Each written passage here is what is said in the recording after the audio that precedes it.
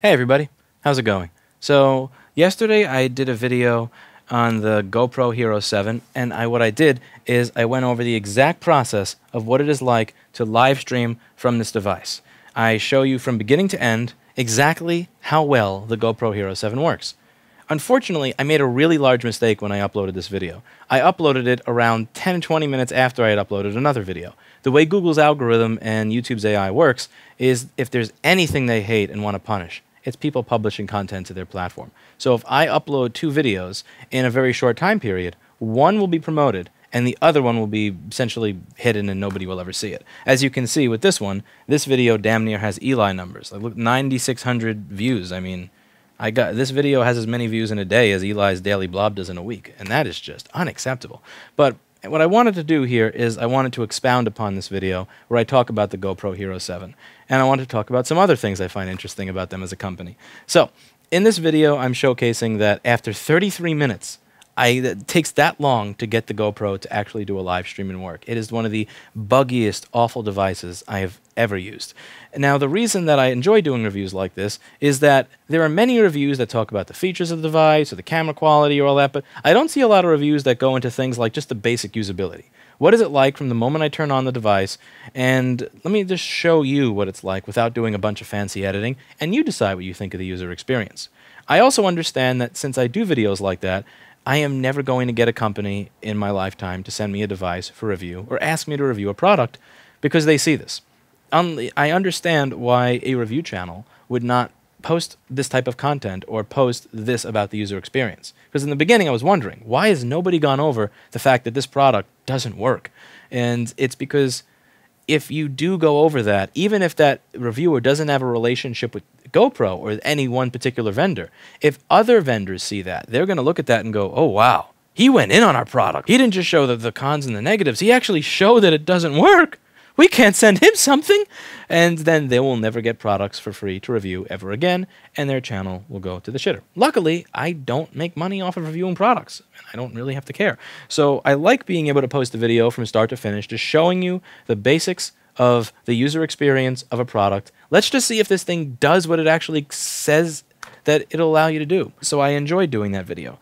Now, there's another thing that I wanted to talk about that just is even worse with the GoPro Hero 7. It's almost as if Apple does something dumb, GoPro walks up to them and doesn't just say, hold my beer. GoPro walks up to Apple and is like, no, hold my beer, now and fucking brew my beer, bitch. They out-Appled Apple, and that is just... It takes a lot of effort to out-Apple Apple. So what do I mean? Well, the GoPro Hero 7 does not have a microphone in, and it also has a microphone that sounds like complete garbage. And there are many people who talk about this on YouTube. iJustine actually has an interesting video on just how awful the GoPro microphone sounds. It's a really bad, awful microphone. And unlike many cameras that have an audio in, the GoPro does not have an audio in. So the only way to get audio into the GoPro is through the USB-C port. Now you may think, well, no problem, right? I'll just get myself a USB-C audio dongle and I'll be on my way. I'll be set, right? Wrong. Here's where the Apple part comes in. So remember when I did that review of the MacBook in 2016 where I showcased that it didn't work with a third-party dongle? Not only did Apple take away all your ports, but they made it so that if you want to actually have those ports back, you must buy the dongle through them. I showcased how a $35 dongle worked totally fine with a Dell XPS that was right next to me. It was able to do everything from basic connectivity to high-end raw video capturing and encoding at 250 megabytes a second from an HDMI capture card. But the Apple product would only work with their own Snowflake dongle. You could not buy a different dongle. Many people criticize my choice of dongle, and many people criticize saying, well, there's going to be Wi-Fi interference as per the Intel specifications. It's not going to work, blah, blah, blah. Totally ignoring the fact that I showed you all of that working on a Dell XPS that was right next to me. But I digress. So GoPro, very similar to Apple, has made it so that their dongle is the only one that will work with the device. So this website, which you should check out, we've been going through this. They have some really cool write-ups. It's called datapro.net.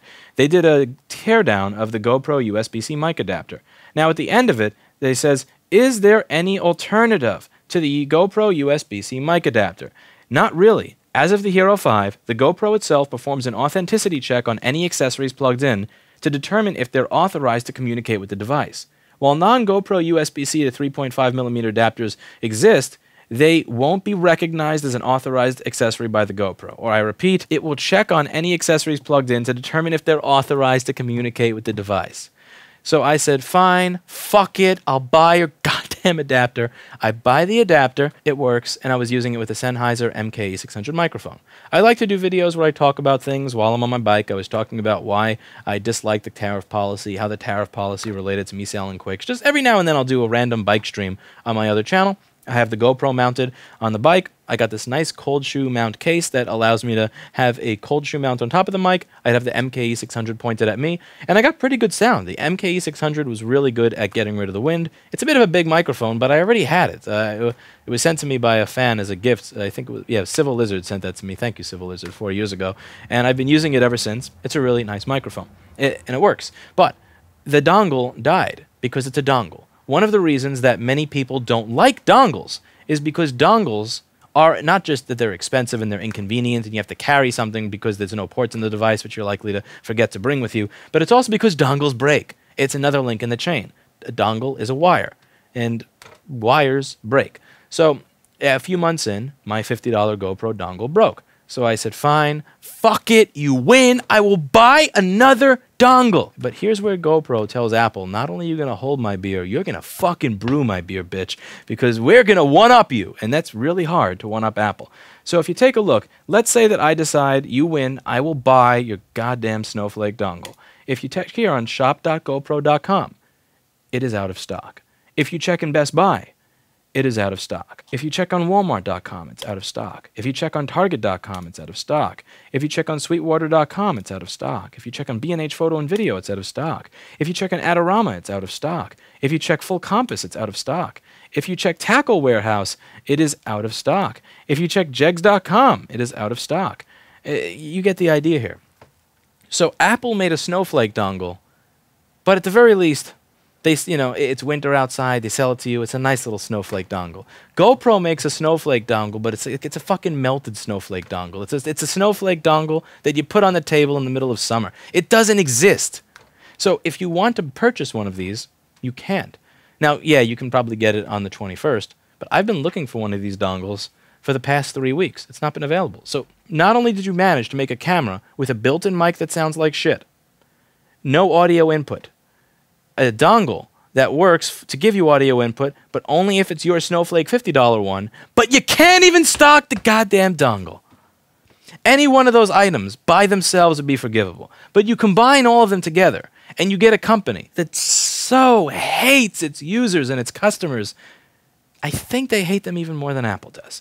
Now, I was kind of wondering, when you combine the fact that they cannot even get something basic like audio right, they can't even keep their dongles in stock, and if you watch the stream, which I strongly suggest you do, it's a damn good video if I'll say so myself, that the basic tenets of live streaming, the basic tenets of connecting one device to another device, 7 generations in as a flagship company in the action cam space, they cannot get that right to the point where it takes 33 minutes from the moment that I turn on the camera to the moment I can start a live stream.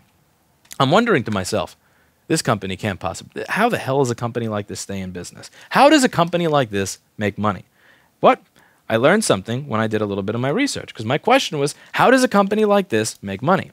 Apparently, they don't. If you take a look here at their 10Ks, you'll see that the net income for 2016... they lost $419 million. In 2017, they lost $183 million. And in 2018, they lost $109 million.